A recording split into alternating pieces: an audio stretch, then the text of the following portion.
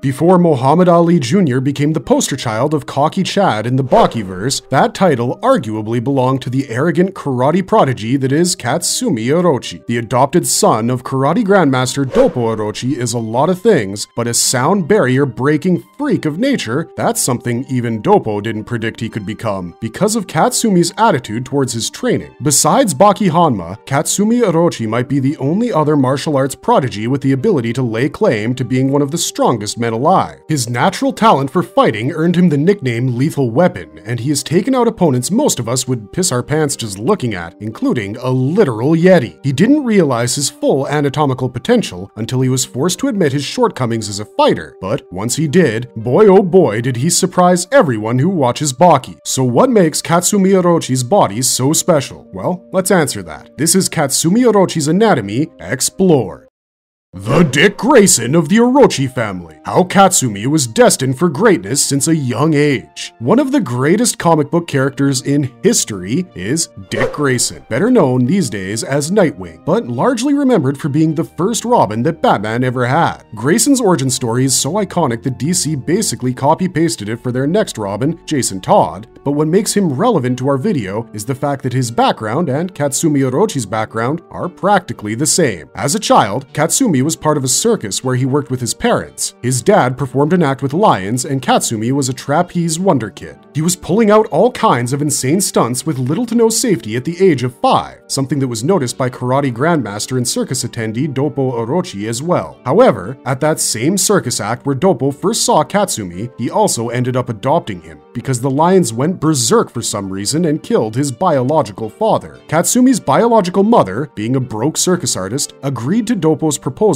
of adopting Katsumi as his own son. Despite this, Katsumi has never held a grudge against her. In the lead up to the fight that is the reason we're making this video, an adult Katsumi is reunited with his birth mother, and instead of hating her for abandoning him at such a young age, he tells her that he's got 4 parents, and he loves them all equally. That's a much lighter way of looking at things than anything anyone associated with the Bat family would ever even think of, and rightfully so, because the child prodigy trapeze artist that gets adopted by the man who knows martial arts is about where the similarities between Katsumi Orochi and Dick Grayson end. As the adopted son of one of the greatest karate fighters in Baki history, Katsumi grows up as a prodigious talent in karate himself. He develops an arrogance that is rightfully earned because he has trained his body to the point where he's called Lethal Weapon by those who know of him. By the time Netflix's Baki comes around, Katsumi is the new leader of the Shinshinkai Dojo, given that his dad quits after being defeated by Yujiro Hanma. And if you've only seen that series and its successor, Baki Hanma, then what we said in the intro might make a ton of sense to you. Katsumi Orochi comes off as a goofball that no one takes seriously in Baki, except Retsu Kaio and Hector Doyle maybe, but both of those come after hard-fought victories over them for Katsumi, and it's a true disservice to his character, because even before the world knew about Katsumi Orochi through Netflix's Baki, it knew his potential was Baki level thanks to some of the things he accomplished in 2001's Baki the Grappler series. Katsumi was already incredibly nimble and strong. His youth was evidence of that, as he spent several years training with his father and other martial artists, fighting in contests both honorable and dishonorable. Katsumi Orochi became powerful enough to replicate a feat that's usually only reserved for aircraft. But even without that, he was a killer, to say the least.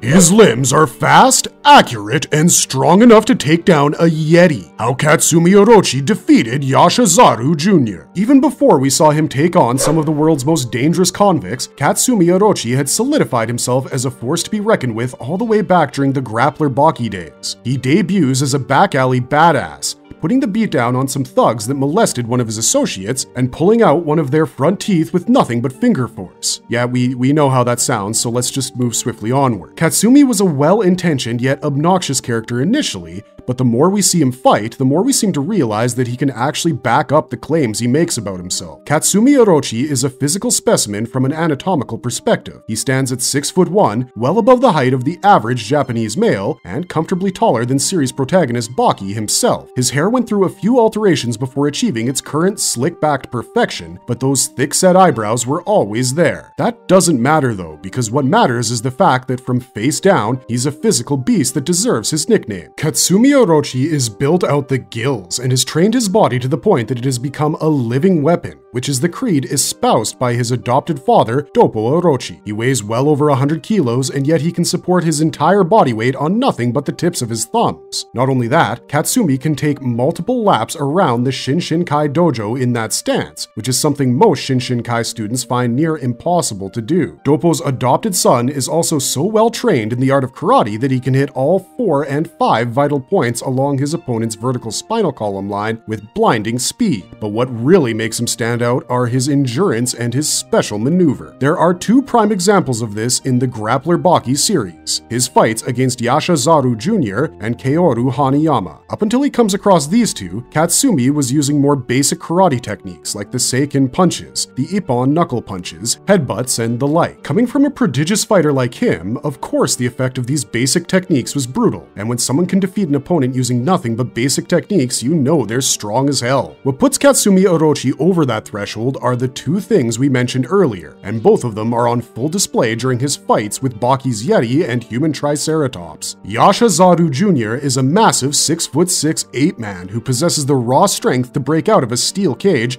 built especially to confine him. Well, more specifically built to confine his dad, but Yashazaru Sr. met an unfortunate accident in the woods by the name of Yujiro Hanma, which led Jr. to the underground arena in search of revenge. Yashazaru Jr. pummels one of the fighters in the lobby before making short, brutal work of Katsumi's friend, Kiyosumi Kato. Kato was one of Shinshinkai's most promising students before he turned to a life of crime in search of real fights with no rules to hold the participants back. He thought he was ready to take on Baki, but he could barely stand up against Yashazaru Jr., who tossed him through walls and ragdolled him, well, like a ragdoll. Katsumi, upon seeing the true threat to Kato's life, steps in and blitzes Yashazaru Jr. before knocking him out with an axe kick. He accomplished what Kato couldn't in the blink of an eye comparatively, and then went on to defeat one of the strongest fighters in the entire series, at least from a brute strength perspective. A karateka defeats a human dinosaur using physics. What is Katsumi Orochi's Mach Punch, and why is it impossible for an average human? Kaoru Hanayama has been compared to many things. The most recent thing he was compared to was a Triceratops by a prehistoric man who used to fight and eat those things back in his day. We'll get to that man in a few minutes, but the comparison between Hanayama and a Triceratops isn't actually far off. Hanayama is built like an ox and is one of the out-and-out most powerful characters in the series, likely 3rd place behind Yujiro Hanma and Biscuit Oliva in terms of pure brute strength. His grip strength alone is legendary, and he can rip apart decks of cards by doing nothing more than pinching them. His punches contain the force of boulders, so if he ever lands a punch on you or gets you in his infamous vice grip, it's usually game over. Katsumi Orochi started thinking that way when his median line attacks and nothing else seemed to work on this bull of a man. He tried to cut off Hanayama's punches using the scissor kicks, but was unable to stop them fully. He tried running away from Hanayama to recover enough from his injuries, but realized his body would either shut down or be torn apart by Hanayama's vice grip when he got caught. The only thing that kept him from losing his fighting spirit completely was the fact that his Shinshinkai compeers, Kato and Sudo, started performing Seiken punches to keep Katsumi alive and in the match. Once he recovered his faculties, Katsumi unleashed the technique that truly portrays him as a lethal weapon, the Mach Punch. The mechanics of this technique are why we call Katsumi Orochi an anatomical freak, because while withstanding pressures that would be comparable to a hydraulic press right on his nerves is admittedly impressive, his control over his own body is even more so. The Mach Punch, as its name suggests, is a move that's so fast it breaks the sound barrier. The way it works is by combining real-world logic and Baki logic, because obviously achieving such a feat with a regular human body is quite impossible. For one thing, even approaching the speed of sound would require you to throw a punch so fast and forceful it would end up dislocating your joints. For another, if you manage to accomplish it by some miracle, your hands will end up being mangled by it because of the pressure and force generated by such a feat. But Baki logic states that hands and feet are made out of steel, and human brain boxes are probably nuclear bunkers the way some of these characters keep getting dumped on their heads. So you know, the logic works out. Katsumi's Mach Punch isn't exactly a Mach Punch because it doesn't exactly approach Mach speed. This is because his punches are described early on as being at the speed of sound, which is probably why contact with his mock punch produces a sonic boom type effect on his opponent's body. Now, usually we think that throwing a punch has a lot to do with strength, when it's actually a lot more technical. Professional boxers will tell you that technique matters just as much as raw strength in a fight, because strength will only get you so far, but technique will allow you to break those limitations and transcend. One of the greatest fights in boxing history was the fight between Muhammad Ali and George Foreman. Foreman was the hardest hitter in the game at the time, even Ali admitted it, but he was able to defeat George Foreman by ducking and weaving through his devastating punches and landing offensive flurries that utilized the full range of motion of his body. A punch isn't necessarily thrown by a fist. It actually comes from the neck and shoulder joints and how well you manage to leverage them when you initiate a punching range of motion. The movement of this joint is what facilitates firing power, and Katsumi Orochi has mastered this movement on an instinctual level. According to Baki logic, a usual fast punch involves about 10 joints, starting from the big toe and ending with the fingers of the fist involved. He adds the rotational movement of the spinal column to this, bringing the total number of joints involved in his mock punch to a staggering 27, which allows his hand to move faster than the speed of sound. Now, there is a major logical fallacy in Baki where in the manga, Katsumi claims that as sound travels at the speed of 1 mile per 5 seconds, he needed to achieve a speed of 65 miles per minute to break the sound barrier, which is far more than would be required. Sound travels at about 12.5 miles per minute, and Katsumi states that only a punch 5 times faster than that can be called a mock punch. The truth is, even a difference as small as 11 miles an hour can enable what we call Mach speed, as under standard weather and temperature conditions, the speed of sound is 750 miles per hour at sea level, and Mach 1 is achieved at 761 miles per hour. 65 miles per minute is far faster than that, at least by our calculations, and would turn any kind of non-reinforced structure into a mushy pile of bones and muscles and blood vessels galore. So clearly, unless Katsumi has a hand made out of titanium, the figures stated in the manga simply don't add up, although we suppose at this point that's a baseline for a fighter's anatomy in Baki. Anyway, let's wrap up this small physics lesson by telling you guys the result of such a feat. Before Katsumi used the mock punch, he was being slapped around by Hanayama and beaten to within an inch of his life. He started off the fight with his usual air of arrogance, but gradually acknowledged his own strengths and weaknesses, and, thanks to Kato and Suedo, regained his fighting spirit at the opportune moment. Once he used the mock punch, the outcome was pretty much decided. Hanayama knew he wasn't going to be able to continue fighting after taking the first one, so he decided to fight for his pride instead, as he took every subsequent mock punch and ended up passing out from the pain while standing. For context, Hanayama has his face blown up in the first couple of episodes of Baki 2018, and he brushes it off like an annoying gnat. Managing to bring him to such a shocking standstill is all down to the incredible anatomy of Katsumi Orochi, and his awareness that he was able to exploit it to its fullest. But if this seems impressive to you guys, well, there's a reason Baki fans didn't get on the Katsumi train until the Pickle arc, and sadly it isn't his anatomy, though that does end up winning fans over in the end.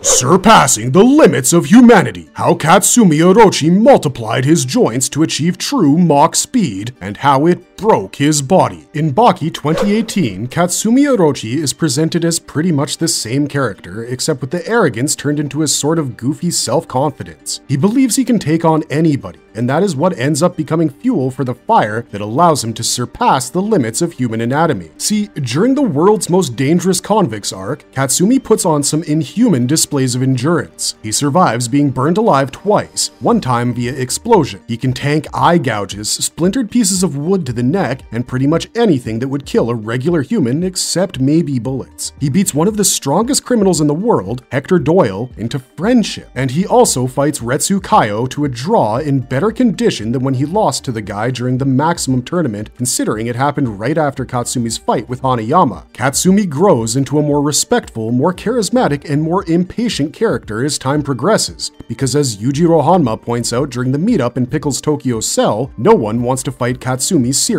Despite being one of the best fighters in the Bakiverse, Katsumi has never been actively sought out for a challenge, unlike Baki, Yujiro, or even Pickle himself. This is because Katsumi, while extremely talented in his own right, does not possess the kind of resolve it needs to emerge from a situation as the sole victor. When Katsumi is surrounded by people he trusts, he tends to depend on their help to resolve situations combinations instead of leading with his own strength. And despite supposedly being a mirror to Baki, Katsumi has never actually had a conclusive fight with him. Even Baki thinks that Katsumi is more talk than walk, because right before his fight with Pickle, Baki taunts Katsumi for thinking he could even take on Pickle after he ate Retsu's leg and part of his shoulder. But this isn't the same hot-headed, arrogant Katsumi Orochi that we'd seen and have been talking about all this time. See, Yujiro's claim gives Katsumi a much-needed reality check. He challenges Pickle as a way to shut other people up, sure, but it's mostly a way to reassure himself of his own strength for Katsumi. Yujiro's words make him realize that he isn't a finisher in a real fight. He's a support act at best, especially when it comes to elites like the ones we constantly see in Baki. So, in order to overcome this adversity, Katsumi reverts to training and ends up developing the very thing that landed him this anatomy video. As Katsumi discusses his mock punch with Retsu, who helps him improve it slightly by highlighting the fact that the blow could be further strengthened by leveraging the movement of his head, he is interrupted by Kaio, one of the best fighters in the Bakiverse. This is a guy that's 146 years old and has dedicated at least 100 of those years to the practice of Chinese Kenpo. If you want to know how he's still alive, then check out his anatomy video on our channel because it's a doozy of a story. But the thing most relevant to this video is Kaku's immense knowledge of martial arts techniques. He demonstrates to Katsumi a strike that is so fast and precise, it cuts open an egg, which is completely impossible to achieve. We think so, and so did Katsumi, but Kaio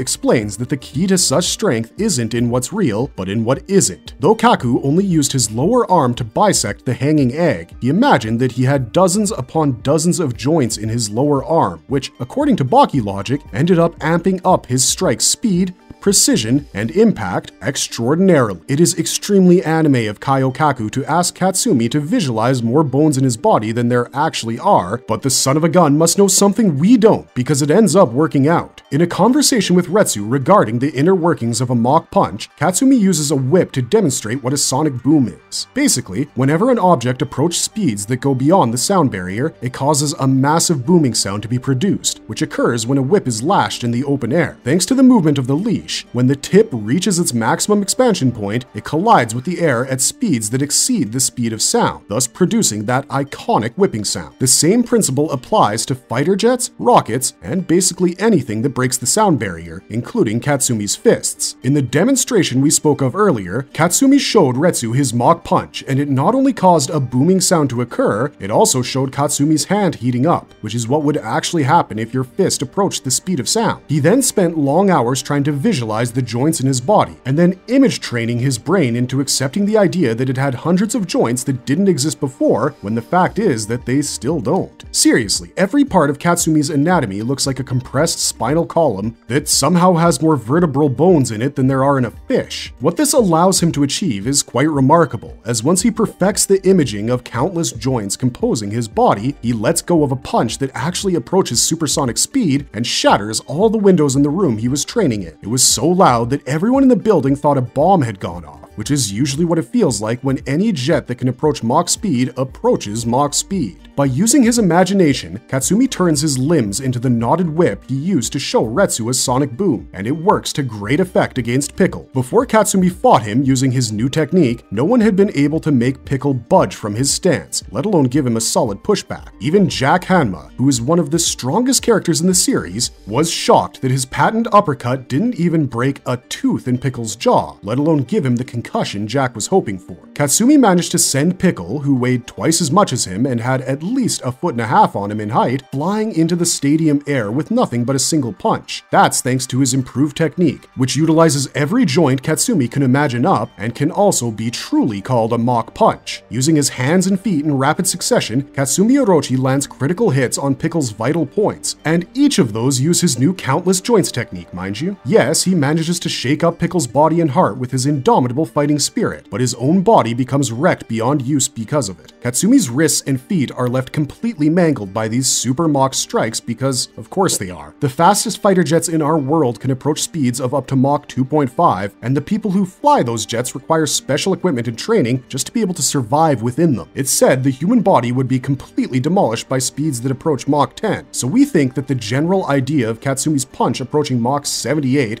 propagated by the wiki fandom, isn't exactly accurate. That's a speed that would crumble the entire stadium Pickle and Katsumi were fighting in, and the latter would never do that to his 55,000 students, all of whom had shown up to support him. Katsumi knew his flurry of attacks was the last proper chance he would get at Pickle, but encouragement from his entire Shinshinkai family spurred him onward to hit one last mock punch, which ended up blowing out his entire right forearm. All that was left of it was bone and tendon, and it felt like Pickle was going to mercy kill Katsumi by taking that very arm off. But then he prayed to the arm and gave it back to Katsumi, who now, despite being a one-handed fighter, is far more respected by everyone in the Bakiverse and outside of it. Katsumi Orochi proved that the only limitations to the human anatomy are the ones we impose upon ourselves. And while it isn't practically feasible to increase the number of joints one has, he isn't far off the mark. He had to overcome his own arrogance to unlock this new level of anatomical dominance, and that isn't even the craziest part in all this.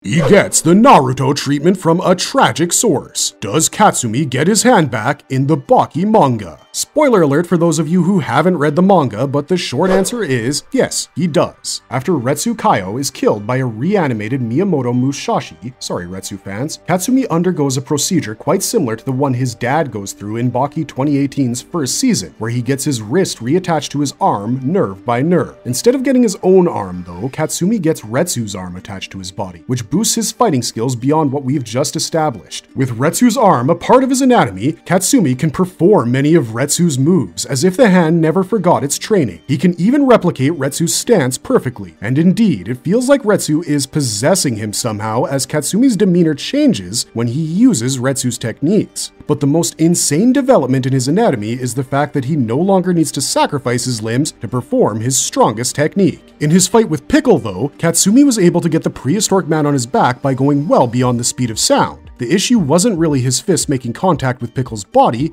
because they'd have started getting shredded before that happened. However, following God only knows what kind of training regimen, Katsumi became powerful enough to negate that effect on his arms and legs and essentially spam their usage as incredibly strong, sound-breaking whips. Taking him on now versus taking on the man we spoke of at the start of the video would have a difference of night and day in our opinion, and all of it is down to Katsumi's hard-headedness, morals, values, and most of all, his freakish anatomy.